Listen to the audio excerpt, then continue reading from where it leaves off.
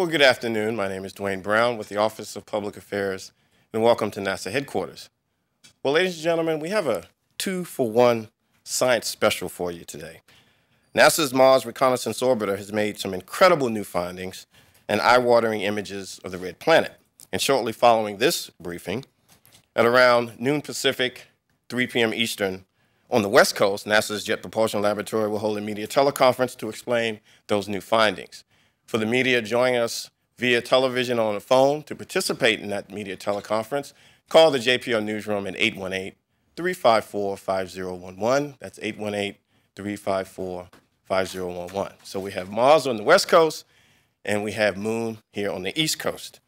And today, scientists will put in further context and correct any misleading information about the new findings on the Moon that have been reported. We have a lot to cover.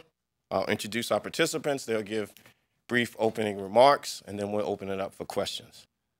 Starting off will be Jim Green, the Director, Planetary Science Division, the Science Mission Directorate at NASA headquarters in Washington. Carly Peters, Principal Investigator for the Moon Mineralogy Mapper, or otherwise known as M-Cube, from Brown University. Rob Green, Project Instrument Scientist for M-Cube at NASA's JPL in Pasadena, California. Roger Clark, Team Member, Cassini Spacecraft Visual and Infrared Mapping Spectrometer and M-Cube Co-Investigator from the U.S. Geological Survey in Denver. And Jessica Sunshine, Deputy Principal Investigator for NASA's Deep Impact Extended Mission and M-Cube Co-Investigator, Department of Astronomy, University of Maryland in College Park. Let's get started. I'll turn it over to Jim. Thank you very much, Dwayne. We're going to start today by putting the water story in context, a historical perspective, if you will. And to do that, we'll start at the beginning. The generally accepted theory of the origin of the Moon goes like this.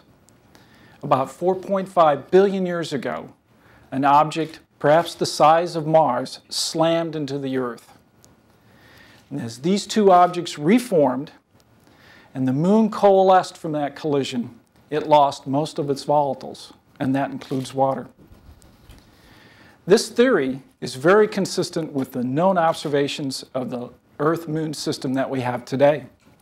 And in fact, it's quite consistent with the results from the Apollo astronauts that brought back over 840 pounds of rock from the Moon over several missions in the late 60s and 70s. And in fact, we have those rocks, we've made those measurements, and on the average, there's about 50 parts per million of water in the lunar rocks. So what does that mean? If we were to extract all the water in the Apollo rocks, it would fill this tablespoon. In other words, the Moon, as we've known it, based on our theories and based on the observations from Apollo, is a very, very dry object. The next part of our story is Lunar Prospector. Launched in late 90s, Lunar Prospector, with an array of instruments, observed the Moon in its polar orbit and found something startling. And that startling measurement was from the neutron spectrometer.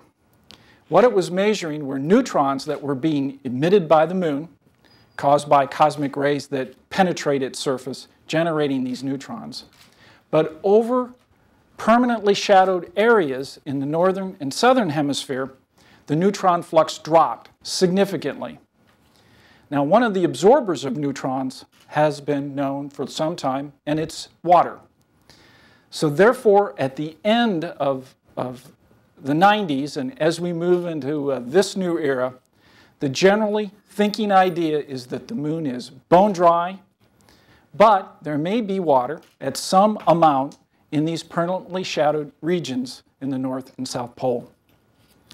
Well, what we're going to talk about today is truly a major advancement in our knowledge of the water content on the surface of the Moon.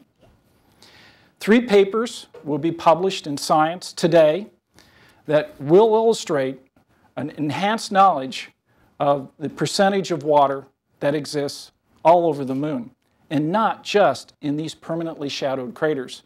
In fact, the observations of today We will not be able to comment on how much water is in those craters because we can only measure from these instruments the light that comes back from the moon. These new observations that will be reported here are from 3 major instruments. The instruments are the Moon Mineralogy Mapper, or M-Cubed.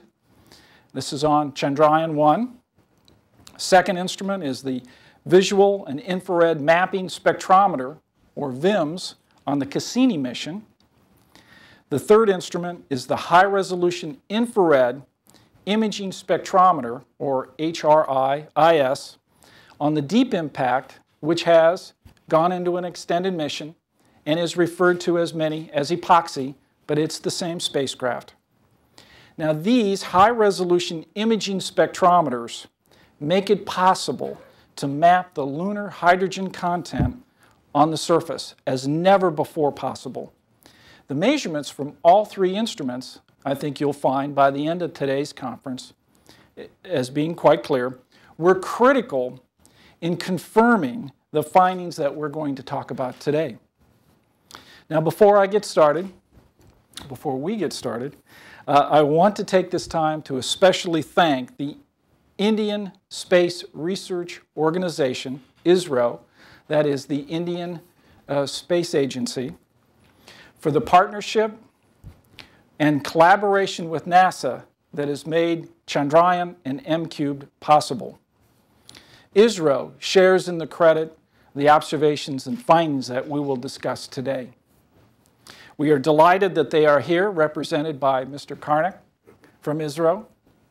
Welcome. And without further ado, I'd like to turn it over now to Dr. Carly Peters, M-Cube Principal Scientist. Thank you, Jim. Well, the moon continues to surprise us.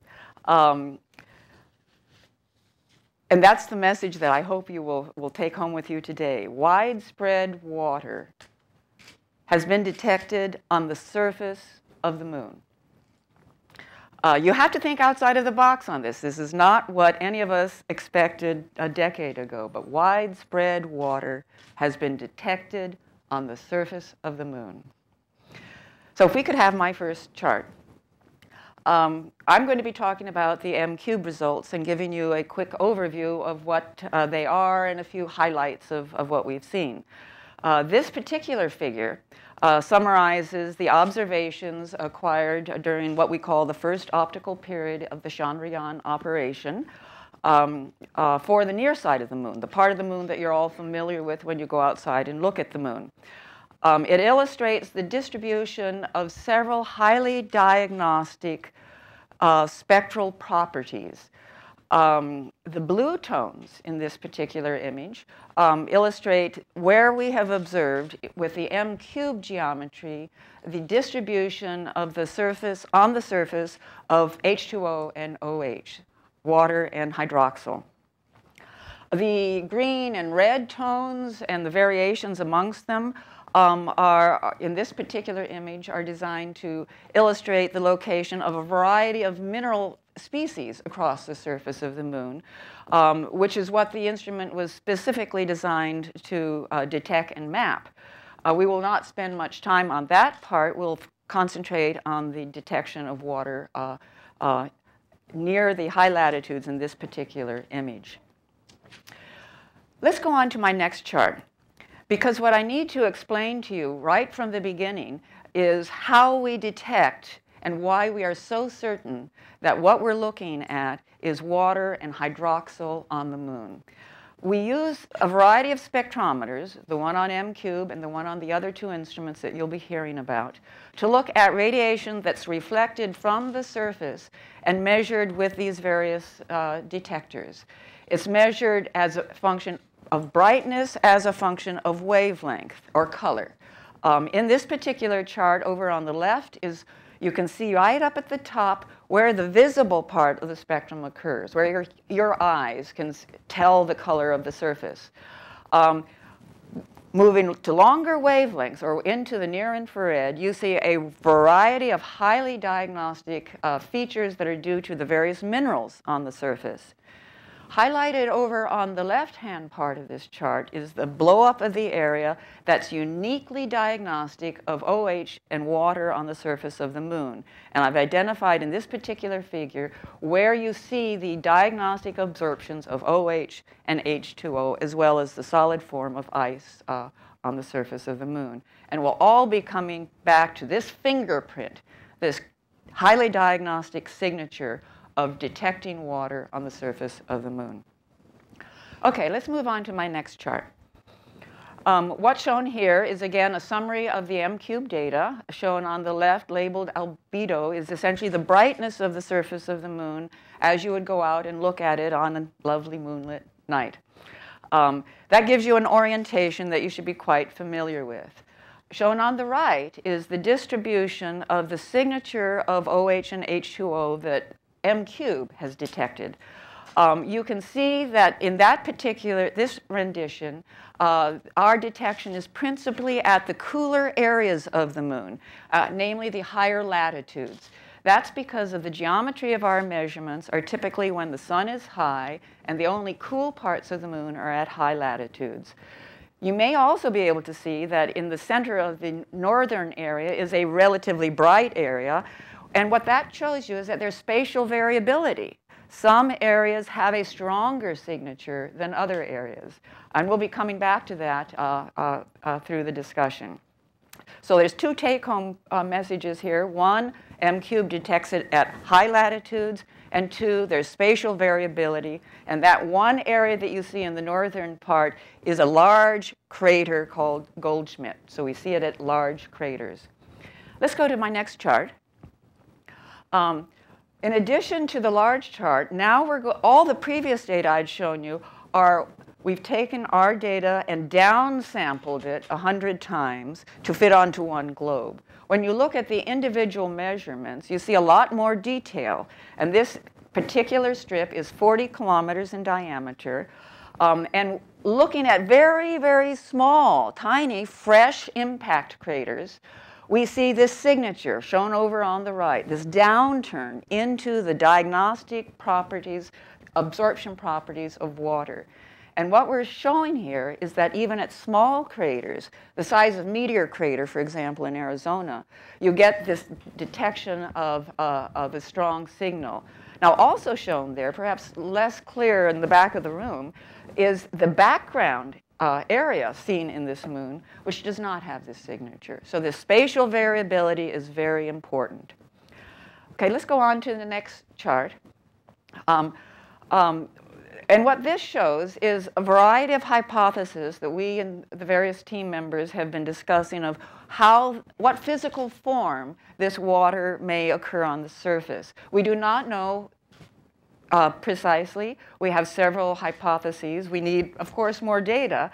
But there's a lot of suggestions, in fact, one that we have a firm consensus on, that what we're seeing occurs in the uppermost surface of the moon, of the lunar soil, upper 2 millimeters. And these are a variety of different ways that could occur. It could occur as one monolayer, where these are just a few molecules thick. It could be mixed into the soil. It could be altered minerals on the surface. There could be various gradients within the upper few millimeters. These are areas that we'll be actively pursuing in the years ahead. And with that introduction, let me turn it over to Rob Green. Thank you, Carly. I'd like to provide at this point a little bit more background on the M-cubed science mission and how we've come here.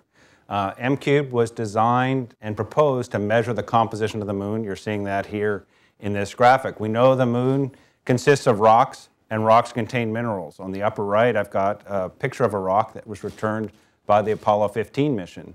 The minerals in the rocks interact with light differently at different wavelengths. And in the middle, you're seeing spectral signatures. So this is the way those minerals interact with the light through wavelength, and they give us signatures for us to decide what the composition of the surface of the moon is based on these measurements. So we needed an instrument that could measure the surface of the moon, and for every point in the images acquired, we have a spectrum to get the signature to determine the composition. Could I have the next graphic, please? And this is a depiction of the type of instrument we've used with M-cubed to achieve these amazing results. From this graphic, you can see white light is reflected from the moon into a telescope of our instrument. From that telescope, the light is passed into a spectrometer. We break the natural light into the rainbow, into the spectrum, and then record that spectrum for each point in the image, producing an image cube, which contains a spectral signature for each point in the image, from which we can determine the composition of the surface. Next graphic, please. And this is the instrument, a very special instrument, the M-Cubed, developed at the Jet Propulsion Laboratory. Here we are in the clean room during the development process. This gives you an idea of its size. Carly Peters, the principal scientist, is there with her hand out looking at the instrument during the alignment phase. Just to give you a perspective, the instrument weighs about 20 pounds. It runs with the energy of a 20-watt light bulb and is about the size of a desktop laser printer, to give you a feel for what it is. And it's quite a compact little instrument for a very big job, which is to map the composition of the entire surface of Earth's moon. Could I have the next graphic, please? And now I'd like to show you some more of the spectacular results that have been returned by M-Cubed. The image on the left is one of our very favorites. This is one of the first images that came back on the 19th of November, 2008, which showed us on the Chandrayaan-1 mission, we had a working instrument, and we were measuring exactly what we set out to measure, which were spectral image cubes, where we have an image, and then for every point of that image, we have a spectrum underlying it to measure the composition of the surface of the moon. And you're seeing a representation of those spectra on the top and side rainbow panels. So we were very excited to see this result on the 19th of November. I've included another image cube there. This is another spectacular data set collected. This is the Apollo 15 landing site. And you can see the Hadley Rill there, where the Apollo 15 landed decades ago. And I want to summarize that we have, in fact, almost 1,000 gigabytes of data from M-Cubed returned over 10 months, all of this type to allow us to, in fact, cover more than 90% of the moon. And you're just seeing the beginning of the results and some of the highlights from the early analysis of these data. So could I have the next graphic, please? So having shown you some of the data sets, now I'd like to show some of the mineral results from M-Cubed. This is a map of aspects of the mineralogy of Earth's moon. Here you're seeing in greens, purples, and blues iron-bearing minerals that we've been able to map because we have a spectral signature for every point in the image that we've collected. These would be iron minerals that would be similar to the basalt lavas that you might find in the Hawaiian volcanoes, for example. The red areas are areas that contain the mineral plagioclase. Again, plagioclase, we're measuring minerals. And these are, plagioclase is a feldspar mineral, which is also found in earth rocks. It's a common rock-forming mineral. So just to give you an indication that we're also proceeding, in addition to the amazing water discovery, we've also begun our primary mission of mapping the mineralogy of Earth's moon with these data. And now, before I go to the next slide, I'd like to invite you all tonight or over the next week, if it's clear, to go out and look at the moon as you've known it, I've known it, as a white or gray object in the sky, and to realize that with an imaging spectrometer, like M-Cubed, like the other instruments we'll be talking about, really the moon is much more than simply a gray body in orbit around the Earth. It is full of spectacular spectral variation. And this depiction should shift to a movie through the spectrum showing the different colors that we've been able to derive. There you can start to see colors sweep through. This is a tour through the M-Cubed data set collected so far, showing the amazing compositional diversity. For all of those who thought the moon was gray, it isn't. It's full of spectacular spectral content, which we can relate to composition. We've talked a little bit about the water that we've discovered with these measurements and a little bit about the mineralogy. But we're going to know in the next decades much more about the moon thanks to these measurements. And with that, I'd like to pass it to Roger. Okay, I'm going to talk about the Cassini results and also more M-Cubed results. Cassini flew by the Earth and got a view of the moon on a gravity assist on its way to Saturn back in August of 1999. So it's been a long time. May I have the first slide, please? The basic results of the Cassini flyby of the moon are shown here. In the top are just a normal intensity view from the VIMS instrument and the imaging system. And in the bottom row are the derived results from the VIMS. The temperature in the middle is the map of the water, and on the lower right is the map of the hydroxyl. Now, what's astounding about these results is that the water and hydroxyl exists at all latitudes on the moon in direct sunlight, where it's really quite hot. In fact, hotter at the equator than boiling water.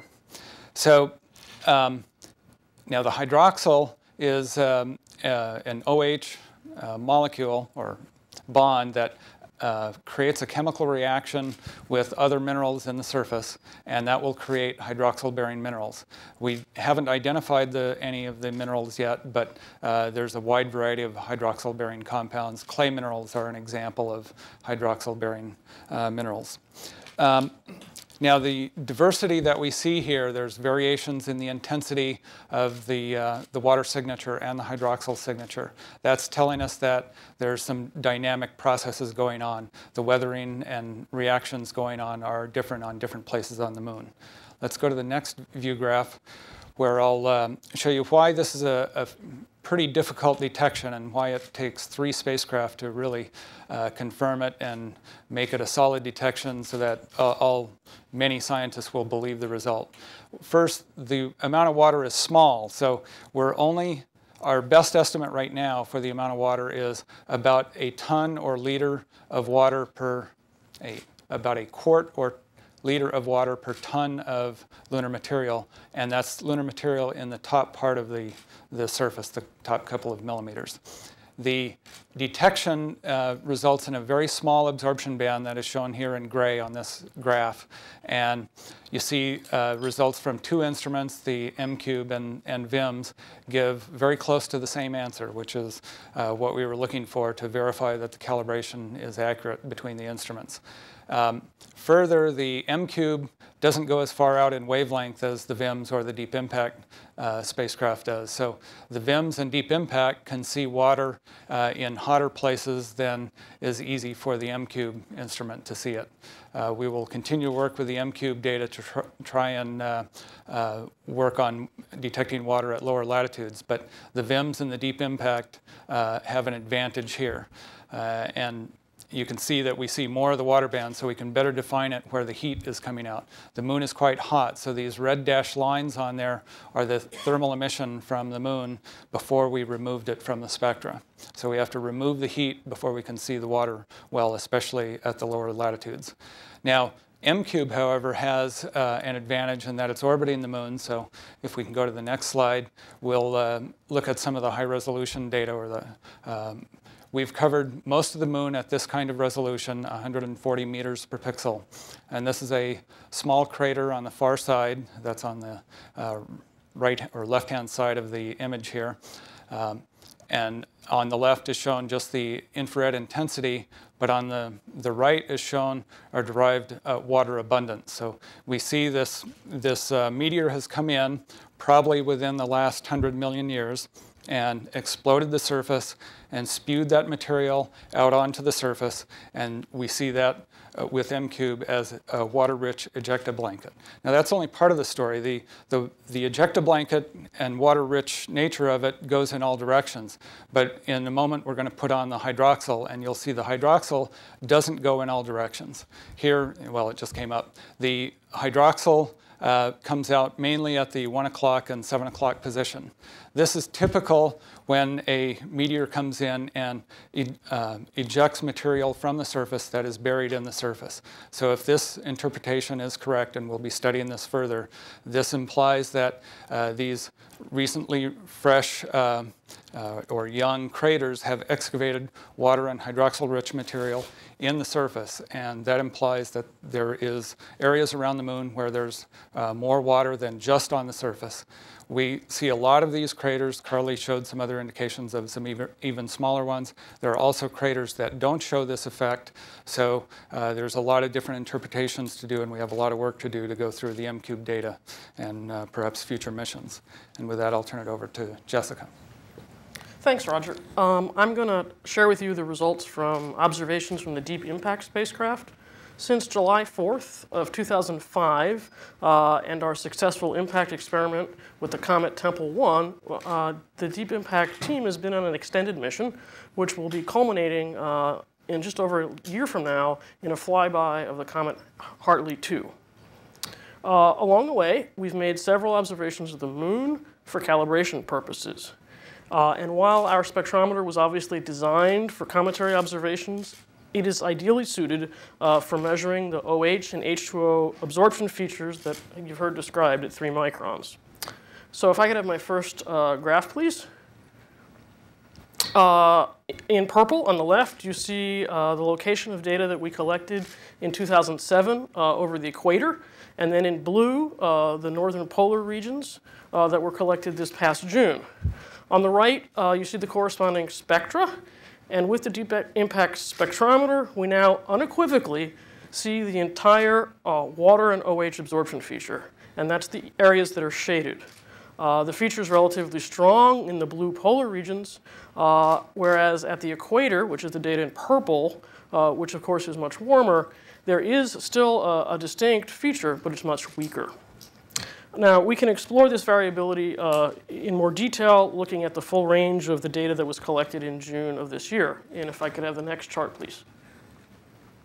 On the left is a location image with Clementine data showing our vantage point looking at the northern polar regions. Right next to it is the black and white brightness image, which is constructed from the Deep Impact spectra. It shows you the two basic lunar materials, the bright highlands and the dark volcanic maria. I should point out that we took this data from a vantage point of 8 million kilometers away, which is a little bit different than M-cubed, which had an advantage of spatial resolution because Chandrayaan-1 was in a 100-kilometer orbit above the moon, which makes a great comparative data set.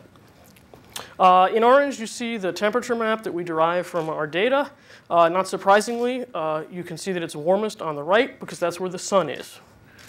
Once we remove these thermal effects, as Roger explained, we can then measure the overall strength of the absorption features. And you can see there's significant variability in this water signature. We have the strongest amounts of water on the left in red and the weakest on the right in blue. And if you look at all three of these images together, you can see that the water signature is not correlated to brightness. It's not correlated to the terrain types, but it is very correlated to temperature. So if I could have the next graphic, please. It turns out that we were very lucky in June because we happened to take observations twice, on the 2nd and the 9th. And in that 1 week of terrestrial time, which is a quarter of a day on the moon rotated 90 degrees. And this allows us to look at the strength of the absorption features as a function of time of day. So for example, in the upper left, you'll see a dark Mare region labeled M, which is in the morning on June 2nd. It is just rotated into sunlight. But on June 9th, on the lower left, you can see that it is near local noon. Similarly, we can look at one of the Highland units, which are labeled in H, in black in H. They started on June 2nd at noon, but by the 9th have now almost rotated out of sunlight and are in the evening. And if we look at the spectral properties, for example, of this Highlands unit, we find some interesting results. At noon, shown in red on the right plot, the absorption is relatively weak. But in the evening, we have a much stronger 3-micron absorption, and there's also actually a difference in the change in shape. And what we found when we looked at all of our data was a very systematic pattern where we had strong absorptions in the morning. They weakened as we approached noon and then increased again in the afternoon, and finally by evening had returned to the same steady state that they started with in the morning. And so the important point here is that we're seeing an entire cycle of loss and recovery of water features that's occurring during the daytime. And in the next slide, I'll try to give at least one explanation for what might be going on. This is a schematic illustrating just one possible explanation of our observations. During the daytime, the moon is exposed to the solar wind, which includes hydrogen ions. So if you look on the lower left in the morning, which is relatively cold, the blue and the green areas, the hydrogen ions are able to interact with the oxygen in the lunar soil to form and accumulate OH and H2O molecules. By noon, in the center, where the moon is its warmest, the red areas, there's significant water loss. Then, as the moon cools down towards evening, it's able to once again interact with the solar wind and accumulate water and H2O molecules, and we end up at the same place that we started in the morning. This cycle means a number of things, one of which is that regardless of the location or the terrain type, the entire surface of the moon will be hydrated during at least part of the lunar day. I'd also like to note that if this is actually the explanation for the water signature that we've all been talking about, and it may not be, but if it is, this same process would cause similar hydration effects throughout the inner solar system on any oxygen-rich body that doesn't have an atmosphere. And that would include, for example, Mercury and many asteroids. And with that, I'll pass it back to Jim. Thank you very much, Jessica. So as you can see, there's a new dimension in the water story about the moon. We've discussed things that aren't in permanently shadowed craters. However, we find that there are a number of important scientific results that we need to make sure get stated appropriately. So the takeaway message is this. The observations presented here show a combination of hydroxyl, OH, and H2O that resides in the upper millimeter or few millimeters of the lunar surface. The average amount of water reported, if we were to extract it, is about, as Roger mentioned, a quart of water per ton. So, as another analogy, for 1,000 pounds, that would be 16 ounces of water. Also, as I mentioned, for 1,000 pounds at the equator, that would be 2 tablespoons of water as observed from the Apollo perspective. From a scientific perspective, the difference between the northern regions with this amount of water and the equatorial regions are truly astounding and are generating much scientific excitement. However, please keep this in mind that even the driest deserts in the earth have more water than are at the poles and the surfaces, as we've presented here, of the moon. Currently, there are no complete explanations for this phenomena, and I'm sure the observations from M-Cubed and other spacecraft in the next several years will continue to bring out more questions that need to be answered about this phenomena. And this will be studied for many years to come. And with that, Dwayne. Thank you all. Okay, what we're going to do, we're going to open up for questions, and we have a number of media on the phone line. So we'll go to the Ames Research Center, and then we'll take calls on the phone line. So we will go out to Ames. Hi, this is Mike Swift, reporter with the San Jose Mercury News. The L-Cross spacecraft is scheduled to impact the moon on October 9th, I believe. What more do you expect to learn from that mission in terms of either the quantity or the state of water in the polar regions of the moon? Let me jump in here. Given these findings? This is Dwayne. We have with us our exploration officials, so we're going to give them the mic and identify yourself and can respond to that, please. Yeah. I'm Michael Wargo. I'm the Chief Lunar Scientist for Exploration Systems, and we're really excited about the results that we're hearing today. And as the question indicated, we're conducting an experiment on October 9th that will look at the potential for water in one of the permanently shadowed craters on the moon's south pole. One of the differences, though, is that the way in which we're going to be conducting that experiment is it's going to excavate the lunar surface, go through that upper surface and down on the order of a meter or so to look at the potential distribution of water ice and other volatiles in the upper meter or two of the lunar surface. So different kind of question that we're answering, and the water question for the moon is a complex one. I think we're hearing that today. And just because there is water at the surface at the mid and high latitudes doesn't mean that it can't exist as water ice in the permanently shadowed regions. In fact, what we heard today was a potential explanation for how the water gets into those permanently shadowed regions. So these are really complementary experiments that are being done, and it shows how exploration enables science and science enables exploration here. So NASA together is moving forward on the on helping to answer the water question for the moon. Thank you, Mike. We're going to go to the phone lines now, and we have Clara from space.com. Clara? Yes, hi. I was hoping you could talk a little bit more about theories for the origin of this water. Does the recent findings indicate more that the solar wind origin might be a better idea than cometary impacts? I can address this. This is Roger Clark.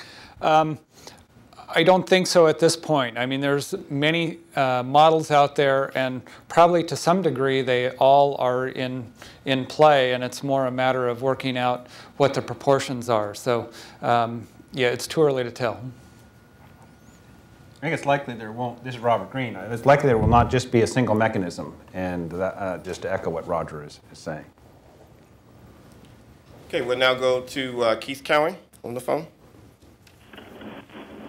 Keith Cowing from NASAWatch.com. Can you hear me? Yes.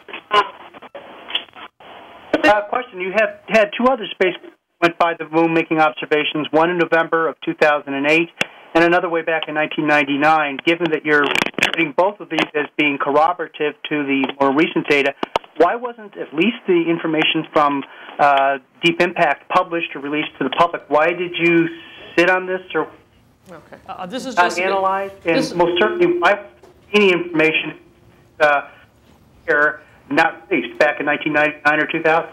Well, let me start with Deep Impact, and I'll have Roger talk about the VIMS data. He broke up so much. Please restate a question that you will answer. I think he was asking that why, given that some of the Deep Impact data dates back to 2007 and the Cassini data dates back to 1999, haven't we been talking about it before? The answer for Deep Impact is that the data we collected in 2007 was over the equator, and as you saw, it's an extremely weak feature. We weren't looking at it for anything but calibration purposes, and it wasn't until after we actually recalibrated the instrument with the new 2009 data, which remember we took for calibration purposes, that we're able to go back and see that very weak feature in 2007, which is a long way of saying is we didn't know it until very recently. In fact, it was the last thing that was added to the paper. Now I'll let Roger answer Cassini. Okay, Cassini flew by the Earth in August '99 to do a gravity assist. We were able to turn on the spacecraft for a brief time to acquire data as we went by the moon, and in fact, we also intended it for calibration purposes. But we had no other calibration data until we were approaching Saturn in 2004, when we started our looks at stars, and we also have a solar port, so we're looking at the sun. Every spacecraft that is launched from the Earth, when it's made in the lab, there's so much water around the Earth, and water is such a sticky molecule that it sticks to all the surfaces. So every spacecraft that's out there right now at the moment has water all over the spacecraft sticking to it. And spectrometers can see that, and it's quite a challenge to calibrate the spectrometers so we're not seeing water everywhere. So it took from 2004 through 2008 to acquire the data on Cassini to calibrate out the signatures of water. We were actually seeing stars with water in them, which we knew was not correct, and we traced it down to the calibration of the instrument. And so it wasn't until last summer that the calibration was good enough, and the first papers with this new calibration have been submitted only starting in January. So it's really been a calibration issue. Okay, our next question is from Andrea Thompson from space.com.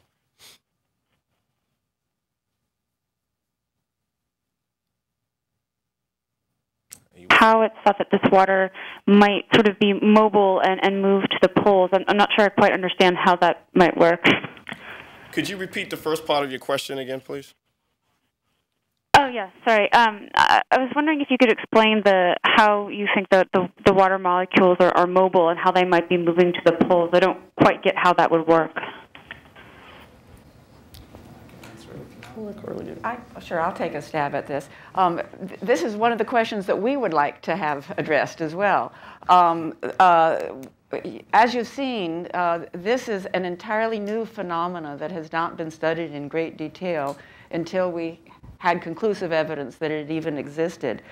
Some of the things we do not know is what is the relative proportion of water and hydroxyl.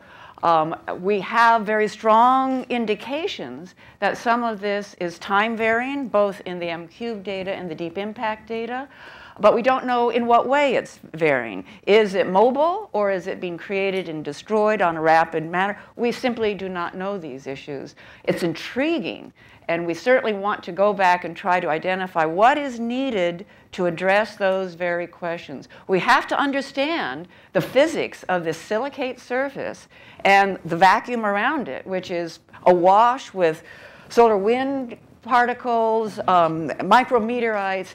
This is an environment and interface that we know very little about, and the physics is just in its infancy. Well, I can address a little more on that. This phenomenon is actually observed a couple of places in the solar system. Basically, the idea is that where it's hot, water molecules will tend to evaporate, and gravity, they'll fly off the surface, and gravity will pull them back down. So the molecules are hopping around if they're not swept away by a magnetic field or solar wind or something. So where it's colder, the molecules will stick longer. So as the molecules bounce around, when it gets to the cold polar regions, they'll stay there. We observe a frost buildup on satellite of Jupiter, Ganymede. Voyager got some very nice pictures of those. The Saturn moon, Iapetus, has a very dark hemisphere, and it looks like water has migrated to the poles. So we see this kind of migration on other bodies. So it's just a surprise to see it working at the moon. Okay, and I would like to add, this is Jessica Sunshine, that it's just a hypothesis that it's migrating. We have no evidence of that. It's very unknown. One of the variables we didn't talk about is that water photodissociates very quickly, certainly within a terrestrial day on the moon. And so there's a lot of what you're hearing here is basically there's a lot of unknowns that we need to work out to try to explain what I think is a tremendous set of observations. Yeah, there are many more, Rob Green, there are many more questions today than we had 6 months ago. And there's going to be a lot of work, as Jim has said, over years and probably decades, understanding this phenomena and following up on it. Our next call is from Ken Kramer from Spaceflight Magazine. Ken? Hi, thank you very much for taking my call. Yes, I wonder if you could describe a little bit more the mechanism of this water formation via the solar wind. Are you conducting any lab experiments? And was this hypothesized before you got this data at all? And a second question, is there any, what is the follow-up with LRO and Deep Impact? Thank you.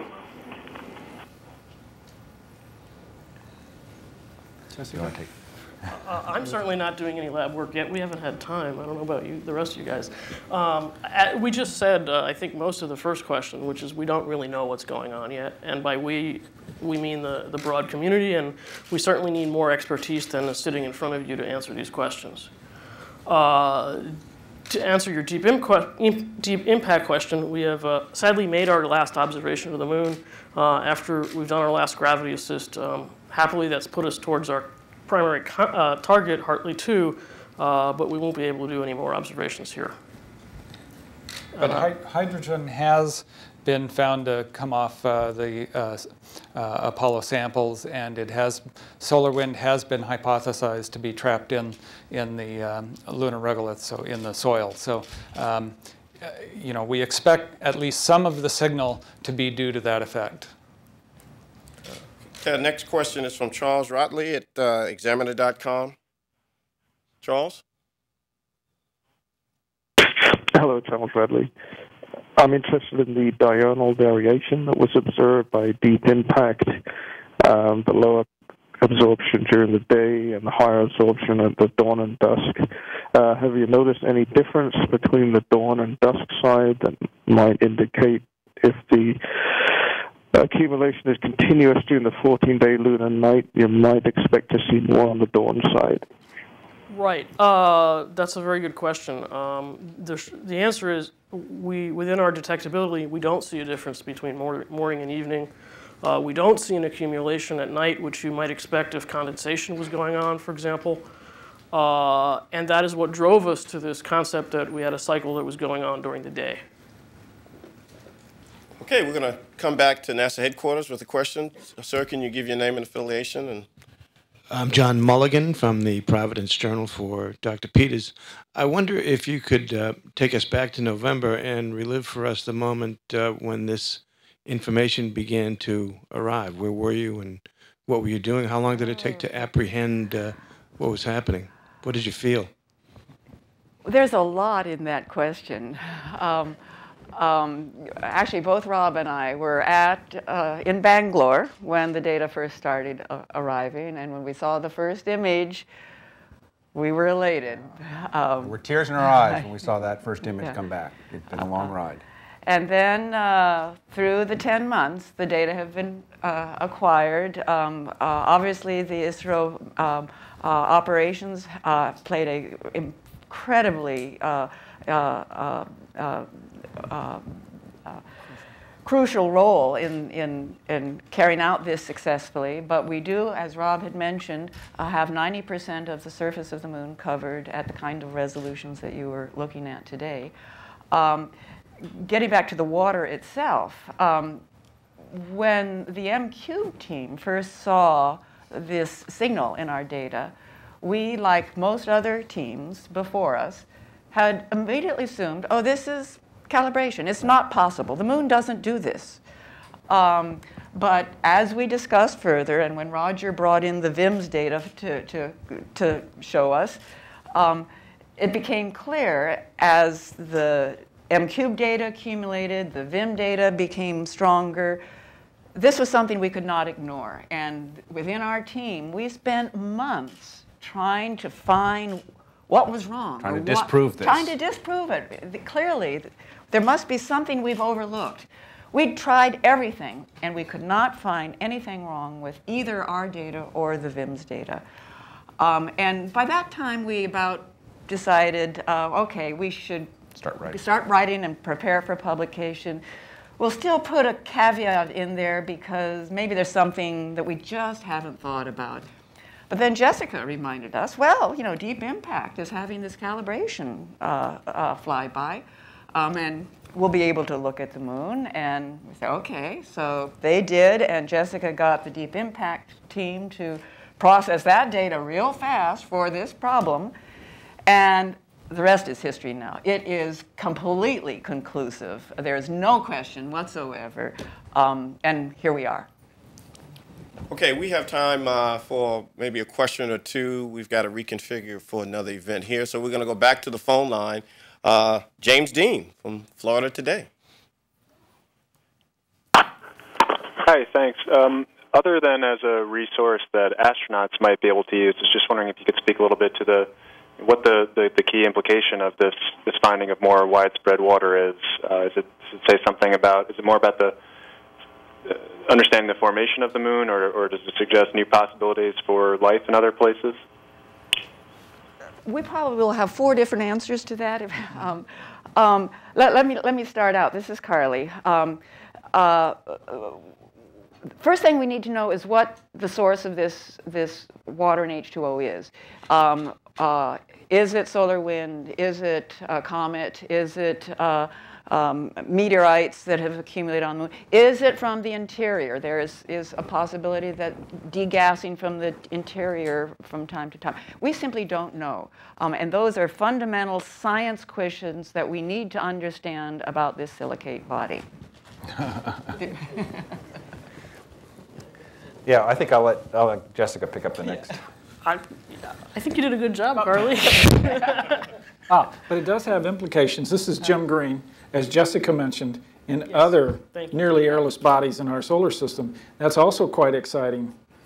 Thank you, Jim. Yes. But it's also important because here's a discovery of a couple of ways. One, it's a method that we can use to find water from orbit or on the ground with landers. I mean, astronauts could use instruments like these, rovers, all kinds of instruments could be used to search for water in these hot environments, do probing of all kinds of things, not just the moon, all instruments. We do have imaging spectrometers around a lot of objects now.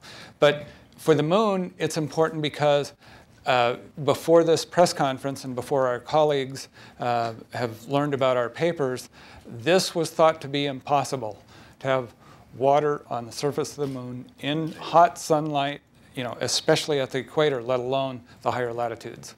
So it's a really profound discovery. Could I have a small addendum, because I just thought of another one. And that is that most of us are geologists, and we get very excited about how planets form and evolve. But this phenomenon clearly has to be a marriage between geology and space physics. And this is going to be a really productive interaction over the next few years. Okay, time for one more question on the phone line. Raphael Jaffe from Aerotech News. Yes, question I guess for Jim Green.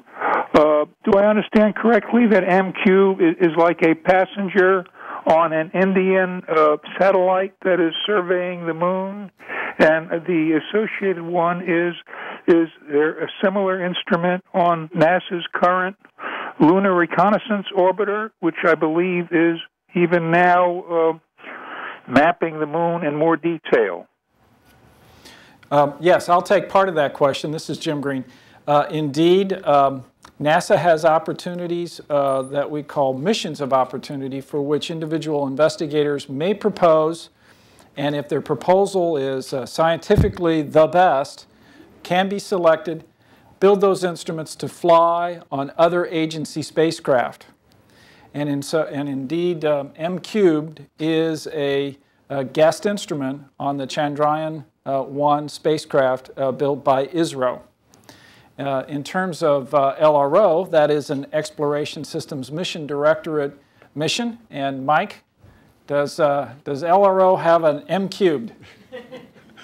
Well, NASA has an M-Cubed, and of course, we're going to be taking advantage of all of the data that's coming back.